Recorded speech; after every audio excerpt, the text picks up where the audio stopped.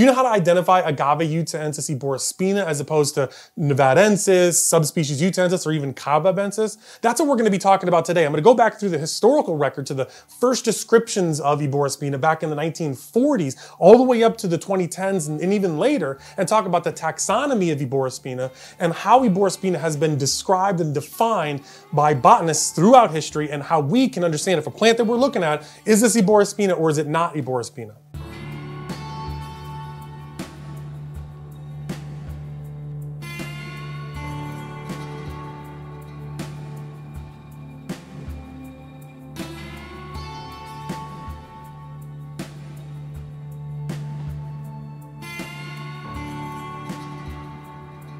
Indigenous communities have been using Agave Utahensis for thousands of years, but it was first described by botanists in 1943 by J. Pinckney Hester, actually in the Cactus and Succulent Society of America Journal, which back then was called the Cactus and Succulent Journal.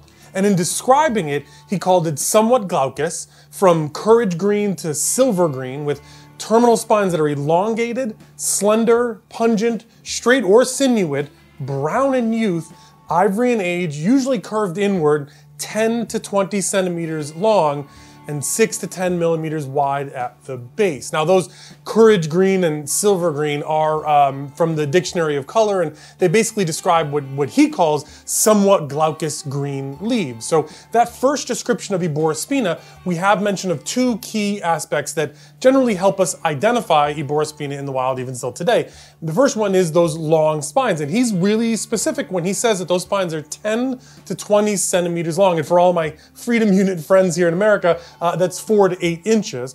And then he describes that they are glaucous. They do have that waxy, powdery coating, and so they are a little bit gray, I guess, but they are courage green to silver green. So the leaves are, in fact, green in his description. Moving forward in time from 1943, from that first description of Agave Utahensis Eborispina, to Howard Scott Gentry's Agaves of Continental North America, a seminal book on agaves that I talk about every week, he describes Eborispina, again, as having terminal spines that are between 10 and 20 centimeters long. Again, that's 4 to 8 inches long, with large, thick, he calls them ivory white spines, teeth larger, and he talks about them being coarse and crooked.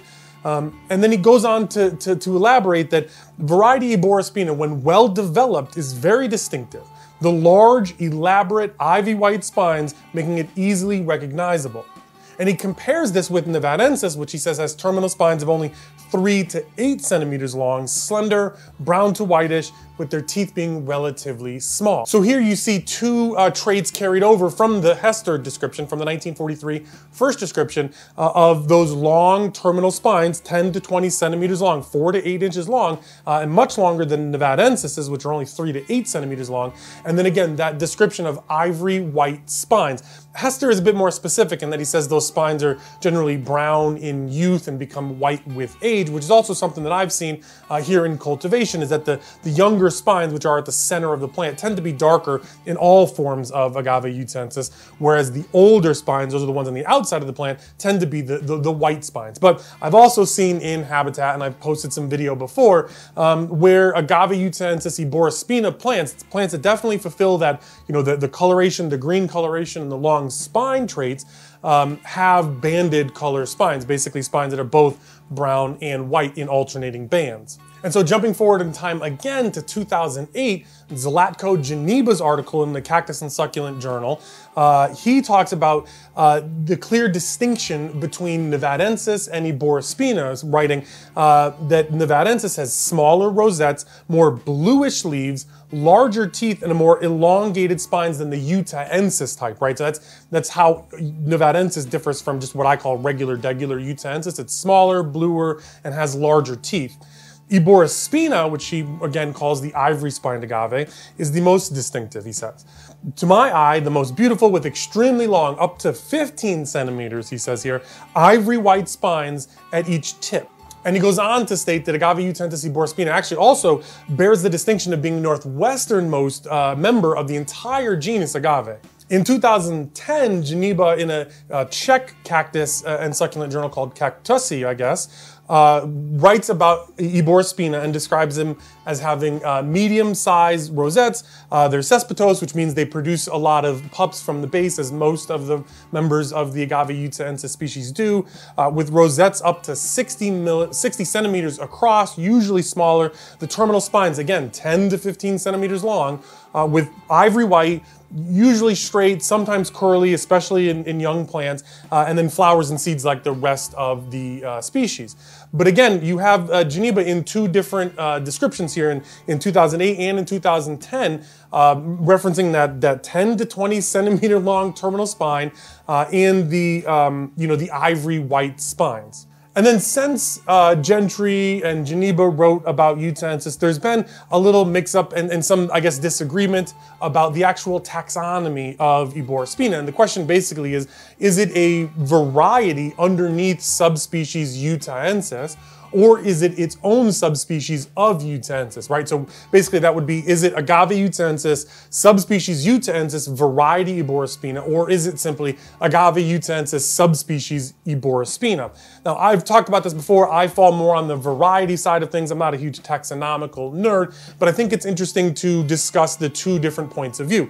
So in 2021, in the Illustrated Handbook of Succulent Plants, Monocotyledons, Egley writes both varieties, and he's talking here about Agave Utahensis variety nevadensis and variety Eborispina, are best regarded as mere dwarf forms with large elongated spines from montane limestone outcroppings. And that book does not go into specifically what differentiates Eborispina from nevadensis, right? It doesn't talk about the 10 to 20 centimeter length spines, the ivory white spines, or the coloration. But then in 2022, and I'm gonna butcher this name undoubtedly, Hochstatter in the Cactus Adventures journal does a little change up with the taxonomy, and he actually calls it a subspecies. He calls it Agave Utahensis subspecies Eborispina.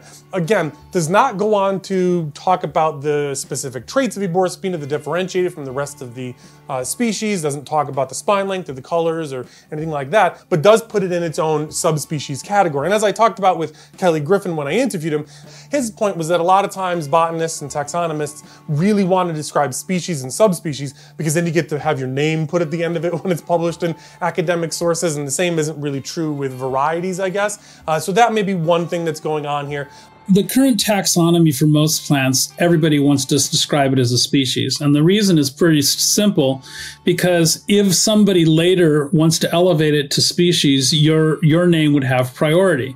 So there's a tendency for everybody that's out there, that's a so-called taxonomist, is to describe everything they describe as a species. And again, personally, I fall more on the variety side, which brings up the next point. The reason that I fall on the variety side of the subspecies versus variety debate about Eborispina is that because of those traits that we talked about, the really long spines, the leaf coloration, and then the spine coloration are the three major traits that have been used by botanists going back to 1943 to describe Eborispina specifically, as opposed to nevadensis or simply subspecies Utahensis.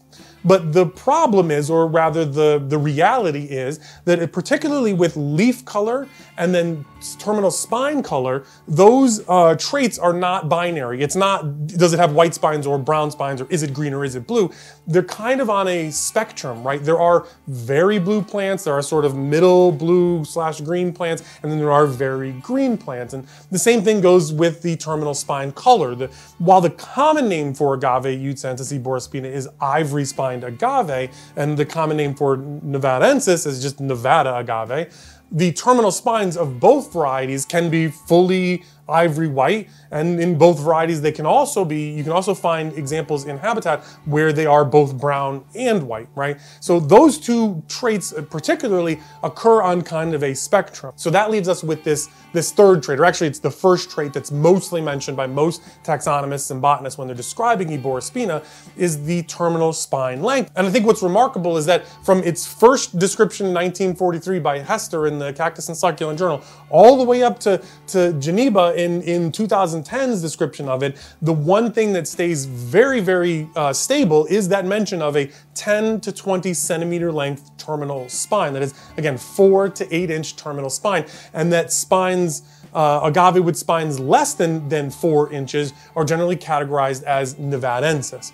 So when we're looking to identify, is this plant subspecies Utahensis, is it variety nevadensis or subspecies nevadensis, or is it Eborispina, we can take into context, the geography of it. There is a mention where it's the northwesternmost of the entire agave genus. So if we find a plant that's way up in the northwest corner of that region, and not exactly northern Nevada or northern California, but north for the range of agave, then that's, one check mark in the Eborispina category. If we find the plant's got very green leaves, from courage green to silver green, then that's another check mark in the Eborispina column. If we find that the spines are mostly ivory white or entirely ivory white, that's another check in the Eborispina column. But the big check, I think, that almost overrules both of those things is the length of the spines. If the spines are longer than 10 centimeters or 4 inches, then it's probably Agave Utahensis Eborispina. If it's shorter, it's either nevadensis or Utahensis. If it's close to 4 inches, it's almost certainly nevadensis. And if it's well under, then it's probably Utahensis.